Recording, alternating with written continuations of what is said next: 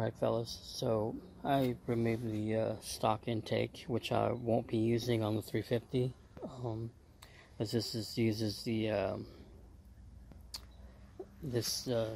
stock throttle body that holds all the sensors, and so I'll be showing you several things here. First is I made these block off plates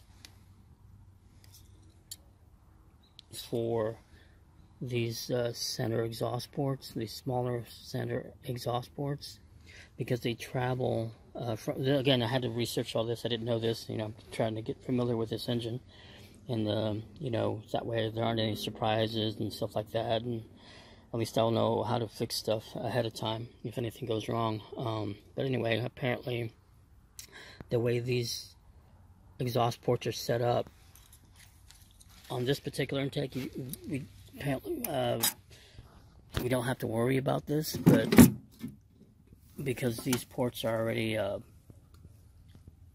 come plugged on this stock intake, but I got a Weiand or Weiand, I forget the exact pronunciation for the name brand of the intake that I got. It's a performance intake.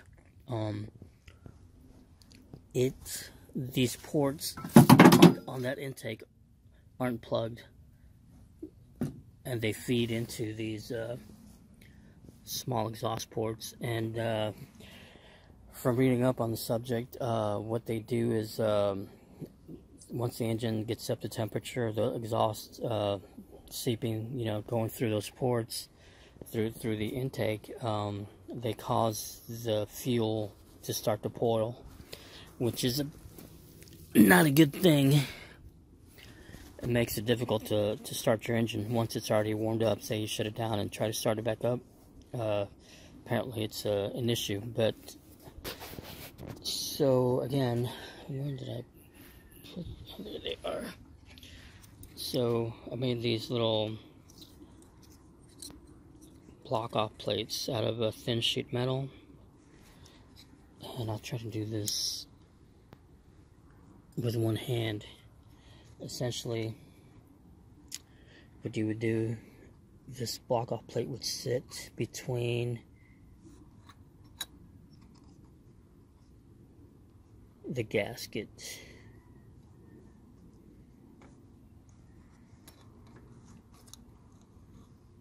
like so.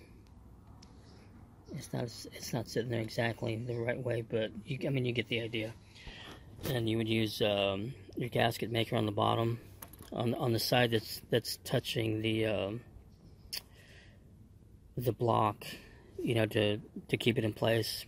And obviously you would add more on the top end of the block off plate between it and the gasket itself, so you get a good seal. And everything else would be your standard setup. You put your gasket for your water ports, and put your gasket in all the other stock places. Just like you would in any other engine. So everything else is normal. It's just this little extra step that we'll be taking to keep from that excess heat going to the carburetor. As you guys know, it's pretty hot in Florida pretty much year round, except for those little couple of weeks of what we call winter over here. So I am going to set up the phone on the tripod and record this part. Hopefully I can keep the phone from moving too much. Get this thing. I got this Mega Black high temp silicone gasket maker. It's good for water ports, your intakes, your valve covers, and oil pan. So that's a good thing. So just gonna try to keep this as smooth as possible.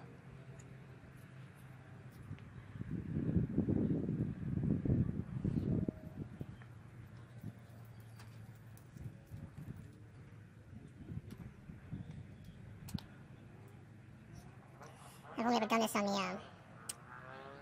Z24 for the Nissan, for the D21. So this is actually new for me.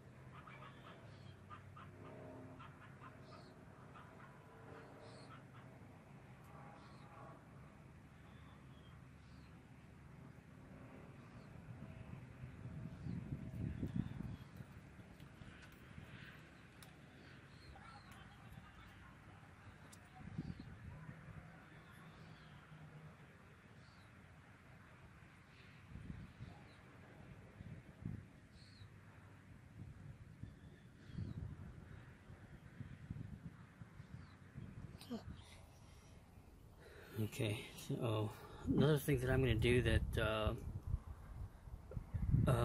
mostly because of the intake, the Weiand intake that I got, had to make adjustments. Or rather, I had to enlarge the holes, or elongate, I'm sorry, the proper word is elongate the holes on the intake side. And I'll explain that. I'll show you what it looks like afterwards to get these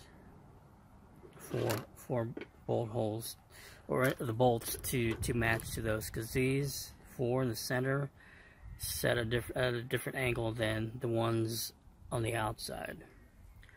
So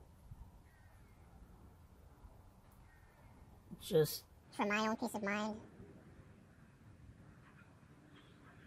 and not have to worry about any oil leaks because of those bolt holes are now slightly elongated. I'd rather make a better seal than not. You know, better to not take any chances.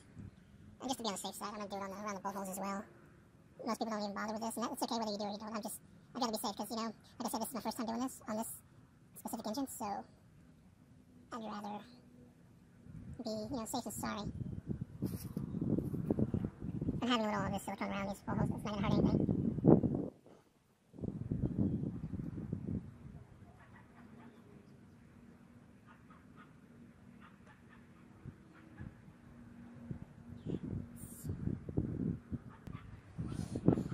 I'm also going to add a little RTV, this RTV on the bottom side of the gasket. That way I can slap that block-off plate, or stick it on there, and so it doesn't move.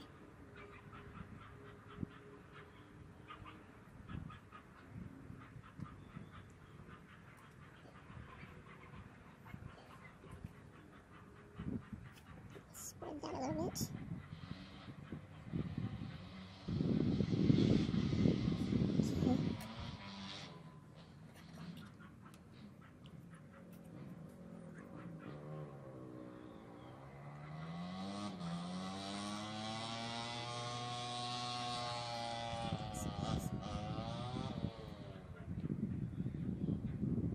We'll use marker lines as our guide so we know that we have it in the best possible position.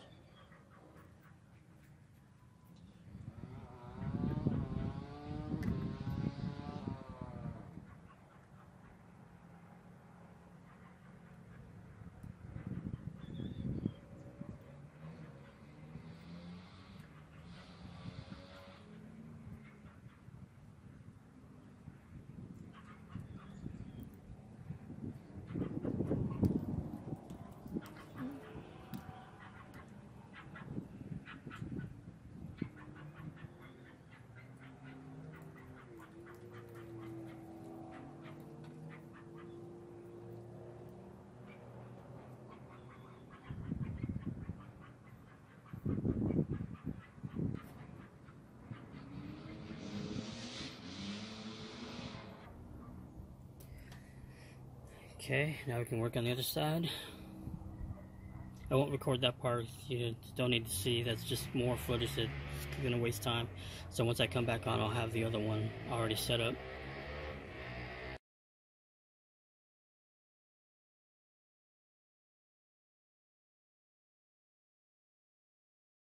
Here's the Weiand, or Weiand, I'm not sure how the exact pronunciation is of this, but the performance intake. I'll slip in photos into the footage because I painted this the other day.